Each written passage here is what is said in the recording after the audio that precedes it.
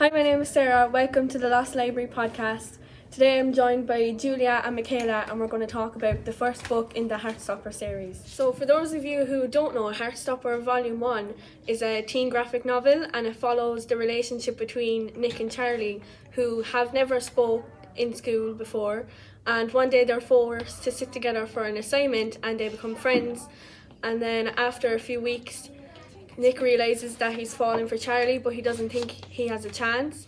And then throughout the story, we see their relationship develop into something more. It's a book about love, friendship, relationships, and loyalty. So my first question is for Julia. Did you have any expectations before reading the book? And if so, do you think it lived up for them? I thought it would be like a cliche type of book, like usual romance. It was a lot more than that. It was like when I finished the first one, I was in like book club, I think, and I was like thrilled to read the second one because I thought it was just one of them. Then I read the second one and the third one and the fourth one. Okay. I just kept going, but yeah, it was really amazing. Okay, Michaela, who's your favourite character and why? Nick,